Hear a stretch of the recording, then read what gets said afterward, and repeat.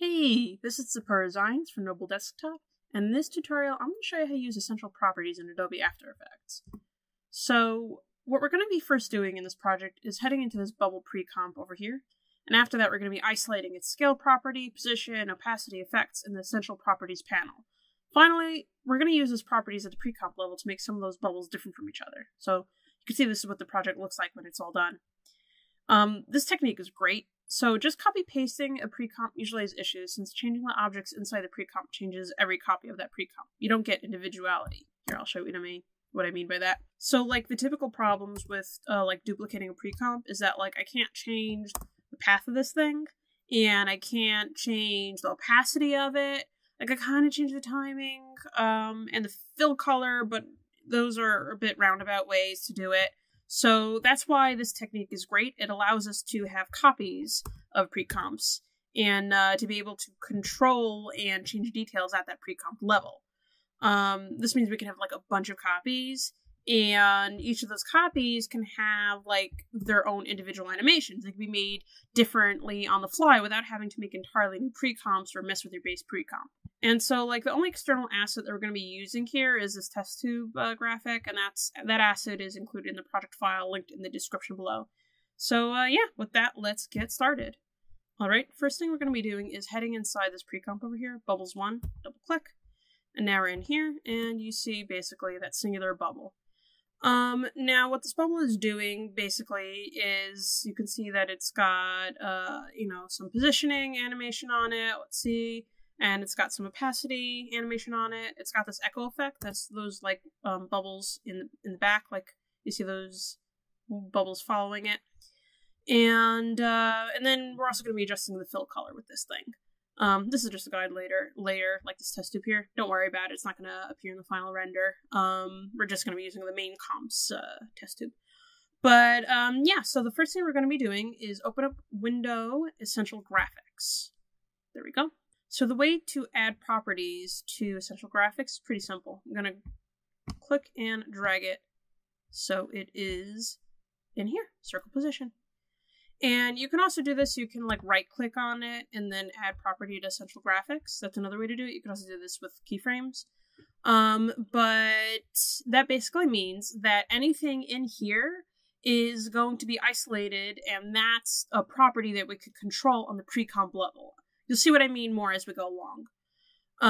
If I wanted to, and you weren't sure what you can put in Essential Graphics, you just hit solo supported properties while selecting a layer, and it'll just give you a whole list of everything you can put in here. You can control, and that's, as you can see, quite a lot. But we're only concerned with a couple of things here.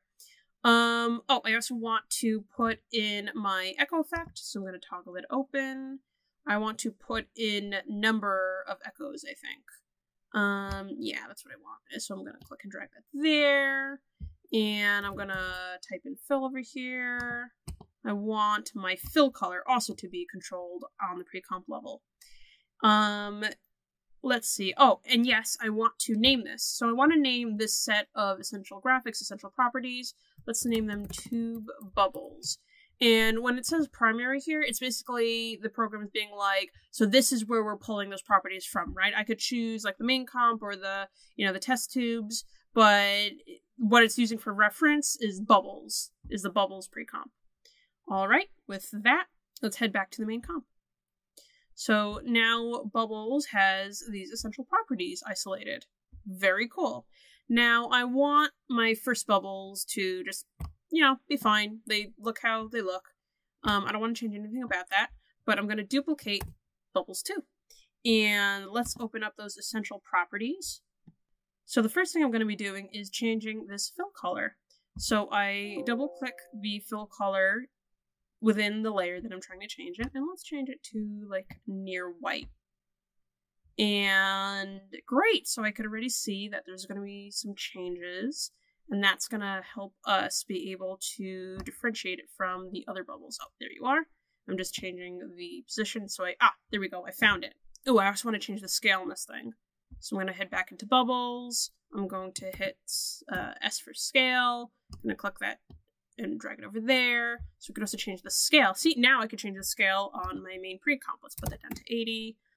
Alright, now I'm going to change the position of these keyframes. So I'm actually going to delete all these essential property keyframes, and I'm going to have it start, or, let's see, I want to move it maybe a little bit over there.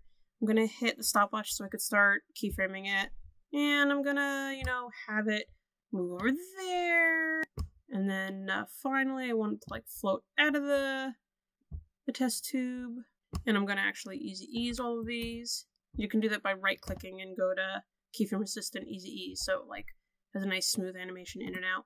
And there we go. Now it has a different animation than the other blue bubbles. And and I'm also going to change the number of echoes to just 2. There we go. And the opacity, I think I'm going to keep that as it is. Now I want to show you something. So you've seen these little icons over here. This is the push and pull icons.